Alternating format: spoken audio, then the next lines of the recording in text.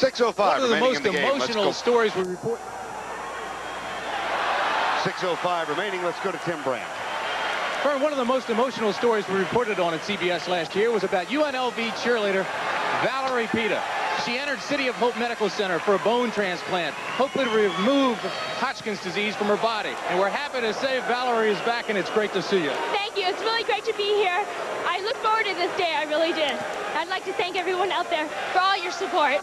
You feel strong? I feel very strong, and we're winning, and it's exciting. All right, Valerie, good luck to you. Thank you. Thank you. All right, Vernon, the prognosis is good. She was the homecoming queen. She's re-enrolled in school. She's cheering for UNLV. That's terrific news, Timmy. Thank you very much. 6:02 to go in the ball game. Another steal for Providence. That was a case where it was a set play, Vern, to go long, but there wasn't anything there. So, again, a judgment call. UNLV dodged the bullet on that one. 77-66. Elbow, Basnight. That's 4. And that really hurts UNLV because, to me, he's their most solid, big front court ball handler.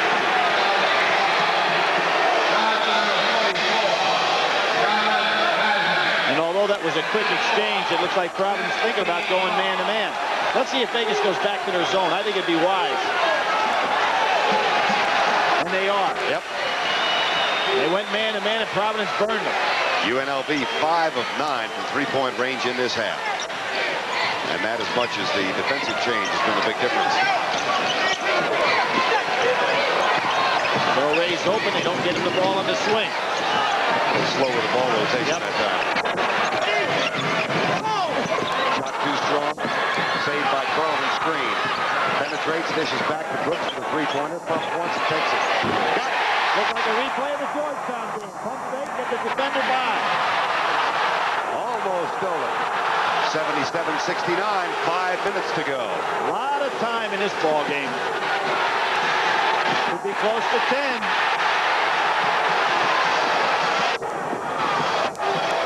Osman again. Terrific body control. He is one of the smoothest inside players I've seen. Basnight. Oh, he tipped it, and the referee didn't see it. That should be Providence ball. Basnight tipped it, came flying by us, grimacing because he knew he had tipped it. Yeah, he did tip the ball. Take a look at it again. Now, Tim Higgins has overruled Pete Pavia. There's no question that Jarvis Basnight hit the ball with his left hand coming out. Tarkanian up and staring at Tim Higgins. The referee overruled Pete Pavia. Well, that was good officiating. You're trying to get it right. You bet. 10-point margin, 4:34 to go in the game. Great rebound by Patio. UNLV trying to go 14-1. Their only loss at home to UC Santa Barbara. Pretty good outfit in his own right. Certainly is. Patio, 3 points. Rebound, Steve Wright. Darrell Wright. Out of control. Puts it up anyway, and Patio gets the rebound. Trying to come back too quick. Blind pass, right side to Basnight. Boogie James got it.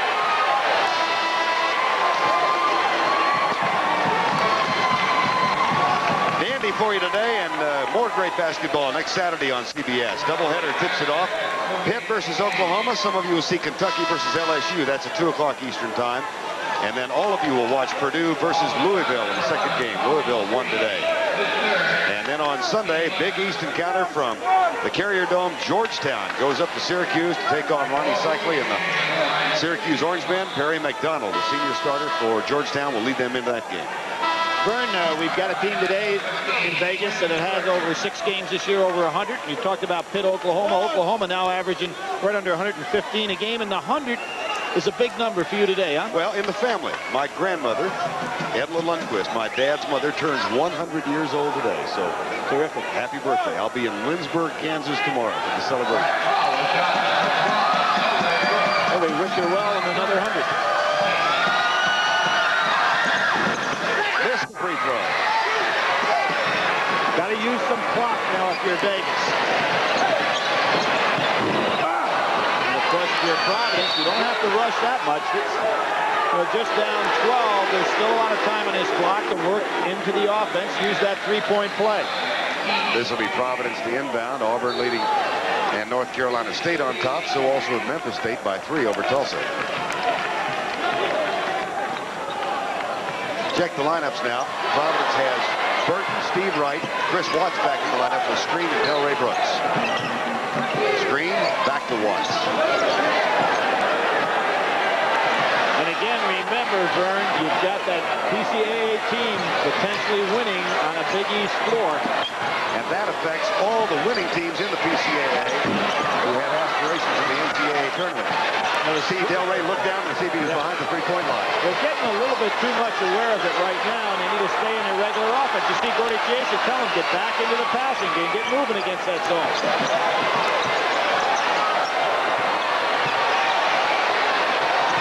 Boy, has that zone been effective. That's the three. Chris Watts. Nice piece of coaching by Chiesa. 5 points for Watts. Foul, Delray Brooks. Memphis State defeats Tulsa 54-47. We have 3 minutes remaining in our game. And a 4th personal foul on Delray Brooks.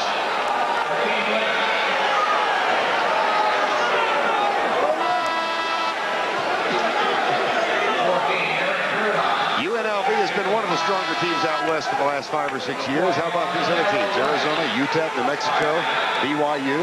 I think the West is going to be able to represent itself this year in the NCAA tournament. They don't have to be shifting everybody out there. There's an awful lot of teams out there very capable of playing on the national scene. Well, the WAC has really come back this year. Western Athletic Conference.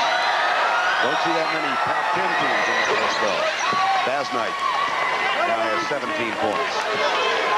It may have a singular representative if somebody doesn't start playing well in the NCAA tournament.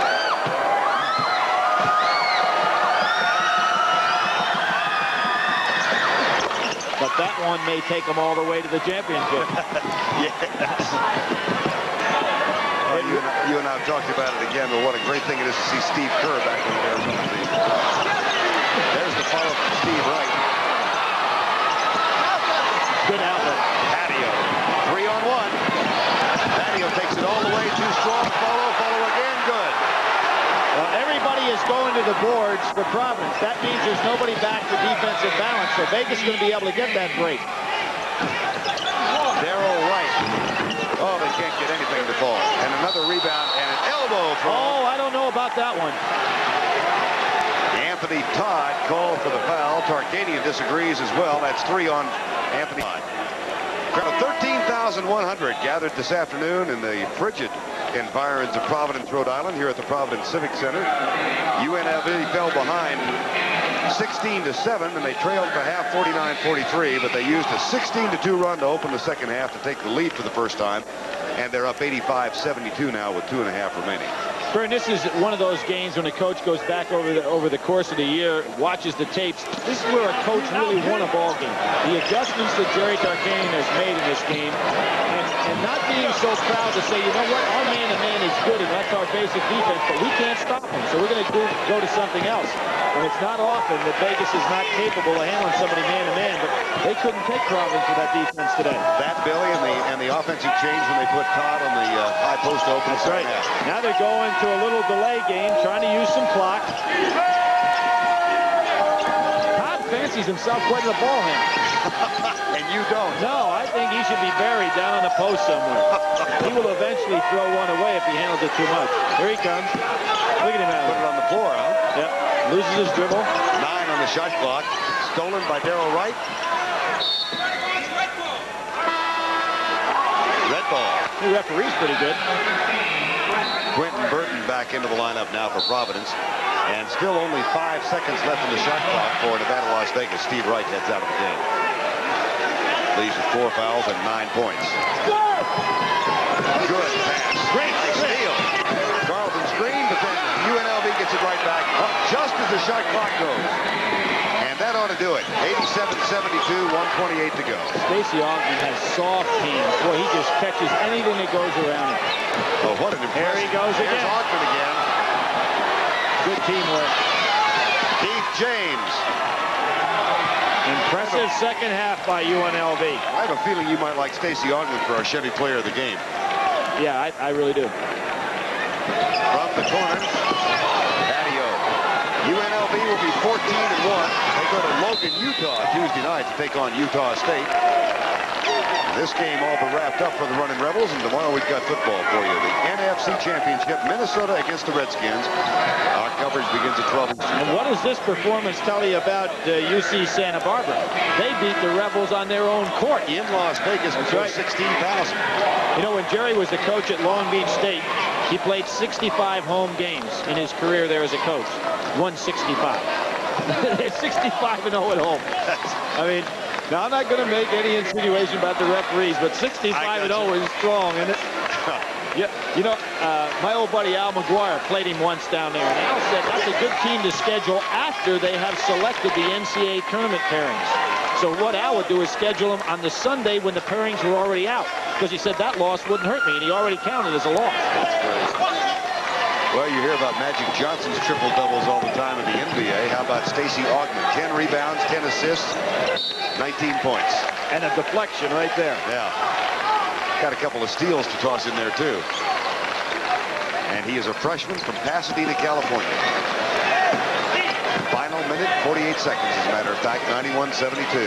Delray Brooks. Delray Brooks got to figure that Vegas has had 6 men on that defense. He hasn't been able to get open. Here's Patio, give a little floor on. Baz Knight, way up for the rebound.